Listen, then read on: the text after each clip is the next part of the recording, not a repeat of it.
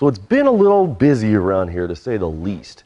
Now, I haven't been able to take much time out of my day since we've been doing a lot of classes, a lot of videos going like full production on everything, that I haven't even had a chance to get this shop to any other level than organized chaos. Basically meaning that I don't have a whole lot of time to get everything even situated since we even moved in here a couple of months ago. So I need to take some time out, set this shop up, get it all organized, which brings me to the videos that we're going to start putting out here little by little, is things you can do to get your shop organized. Now, recently, I got a nice box and pan brake from Eastwood, and I didn't get the stand with it, because why buy it when you can build it, right? So here we go. Something to get the brake off of my bench and onto its own stand. This is how to build that. Some clever ideas, some other good stuff. Let's just get on with it.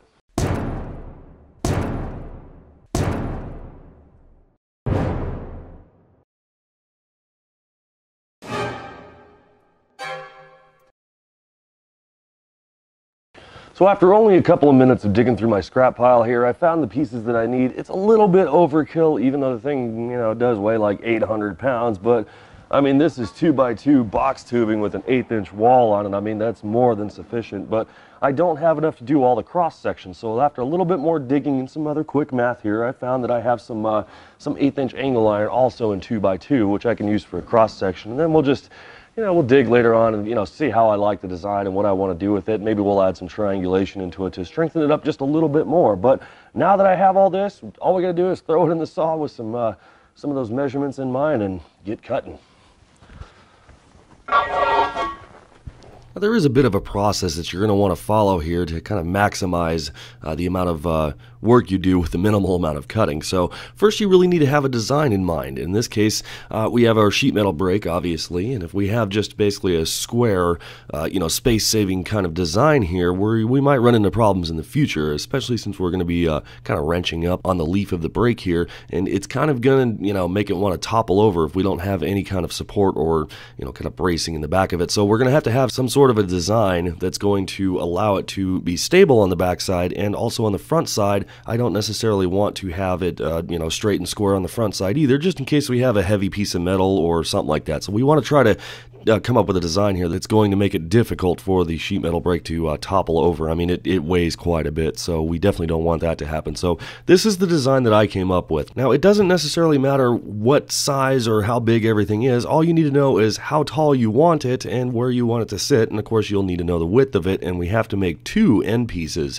So to not sit there and waste a bunch of time cutting all of these out one by one, we're going to cut both sides at the exact same time using the exact same measurements. But since we have angles that need to mate up, since every single angle that we have calculated on here is divided by 2 in order to actually make that transition angle, we have to cut them all at the exact same time. So I'm going to cut both pieces one right after the other, and I'm going to cut the tubes in order. So basically I'm going to go counter or anti-clockwise as I run all of these, and each one of those angles, I'll cut the first 2 tubes out, and then the angle that stays on the saw will be the start of the next tube, and which means I only have to adjust the saw 4 times in order to get all of our angles to line up just right, which means we spend less time doing it. But I do have to switch the tubes out every single time that I do this.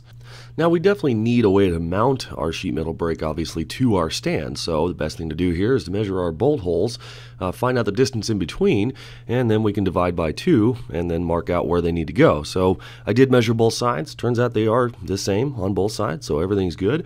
Now on our top piece, I'm just going to measure out the center of it and then measure from our distance to our bolt holes from that center reference. Pretty simple. Now, one thing I am going to do is kind of oversize these holes just in case there's any kind of imperfection or you know, difference in the actual layout or anything like that. We just got to make sure that they line up, but a little bit oversized than from what they need to be, and we'll just use a washer on top and all the rest of that good stuff. Now, quick cleanup on the grinder. I'm not going to be super particular about this, but as soon as we have it all set up and done, we'll lay it out here, and there's our 2 pieces ready to be welded. Now again, the theme here is not having a whole lot of time, so I'm going to take these pieces here, and of course this is all sped up. I'm just going to make sure that they're both the exact same height after stacking them on top of each other. That way we have a pretty close, you know, accurate size comparison of the 2 of them. You know, I mean, it's just, The floor is kind of, crooked in the shop, so I mean, if this is off just a little tiny bit, it's not something we're really going to worry about. Now, the other thing here is I am actually in the process of testing out the HTP ProPulse 200, and on this particular build, just to kind of get a feel for it, I'm using both pulse and short circuit transfer, but I mean, just listen to this thing in pulse.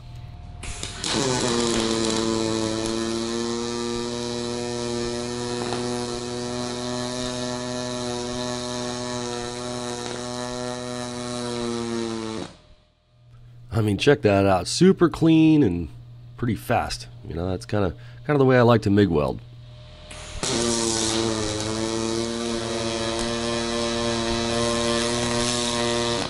That sound during the pulse too. I mean, that's just dialed. But sorry, I mean, this isn't about the machine here. It's not a video about it. I'm just kind of blown away. But hey, either way, as soon as we get it all welded up, we got to grind our corners down here, just those outside corners, so we can lay everything flat and even, nice and pretty like. And then I'm going to go back and measure the width from bolt hole to bolt hole. This will allow us to figure out how much distance we need in between for our sections that will hold basically the two ends up. So I need one on top, one on bottom.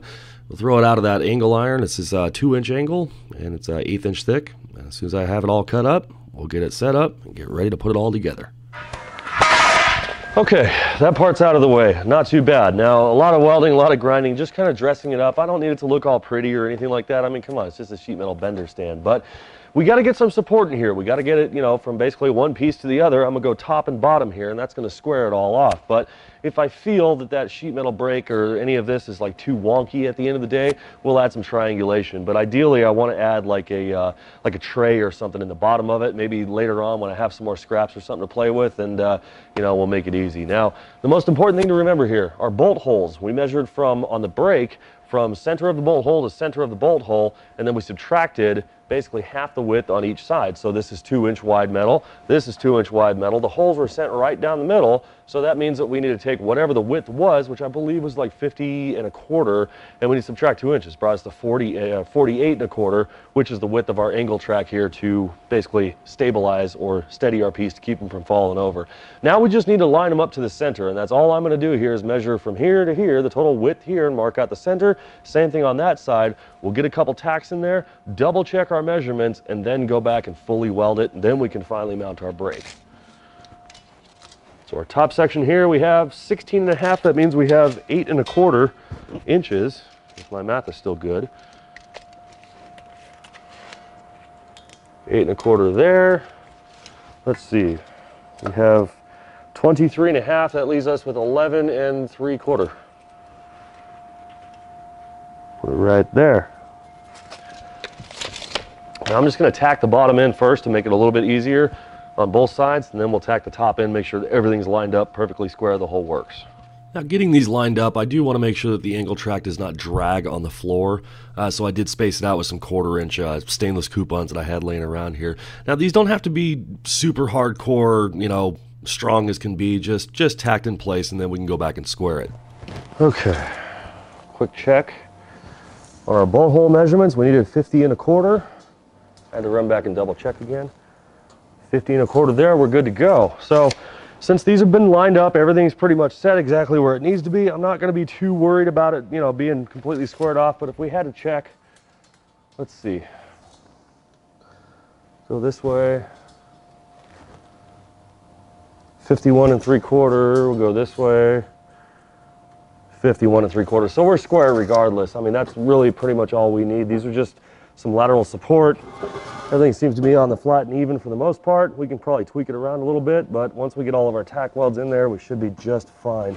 I am going to do a double check here to make sure that we are actually squared with our angle, make sure that all of it sits where it needs to be real quick, and we can just get to welding this thing up and calling it good. There really is no such thing as being too sure or double checking too many times. I mean, make sure that when you lay all this stuff out that you are actually square. I mean, my floor obviously is a little bit wonky and it's not, not perfectly flat everywhere we go, but as long as what we measure is is correct, then we can trust it. We can say that this is a good thing. Now, if we tried to base it on what the floor is doing, then that's going to be a problem, because the floor is not always even, or at least in my shop it's not. But going to pull the trigger on the HTP again. Kind of liking it more and more because it's making me look almost robotic. I'm not gonna lie, this is kind of impressive. But either way, that finishes up the welding on it. All we gotta do is set up our brake, get it bolted down, actually see if it'll bend some stuff. I mean, this pretty much is, well, about as simple as it gets. So let's waste no more time. Okay. This is gonna be heavy. I need a camera guy. We'll just see if we can kind of line this up. It's got to set here on the edges. And there's no easy way to grab it. I'd say kind of go underneath. Maybe we'll pull the leaf up here and then maybe grab around the to the center section here, or maybe somewhere. Yeah, they're right there. You good? Yep. All right. Oh, geez, you're away. Woo. Hey, we got it. All right, scoot it back. There's one hole.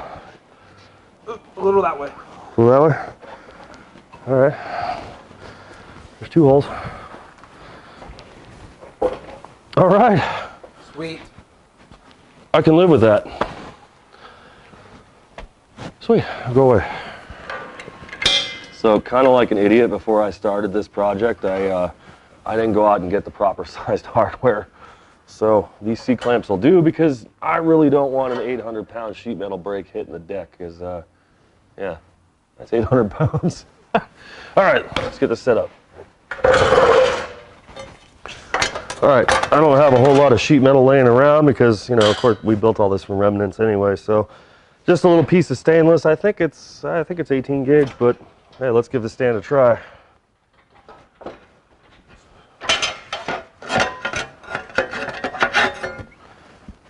Looks like it'll do. Not bad. Simple yet effective. All it was just a pile of rims, some quick math, and guess what? We now have a stand. It's just that easy. So in the future, I'm probably going to put some sort of little tray down below. That way I can put in maybe some of these fingers, just so that we're not, scattering them all over the shop. We can just keep them in a nice little spot, little tray, little shelf down below. Maybe some shims, other things that we normally use when it comes to doing sheet metal work and stuff like that. And I definitely have some more episodes in the works about bending sheet metal and using a sheet metal brake. Another thing, I'm probably going to put it on some locking caster wheels.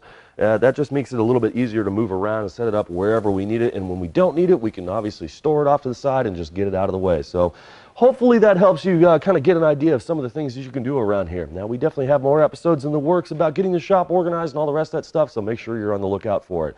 That's pretty much going to wrap it up for this one. Now, if you need to get in contact with us, hit us up on the fabricationseries.com website, Instagram at the.fabricator, or facebook.com/thefabricatorseries. Now, make sure you like and subscribe, and I will see you guys on the next episode.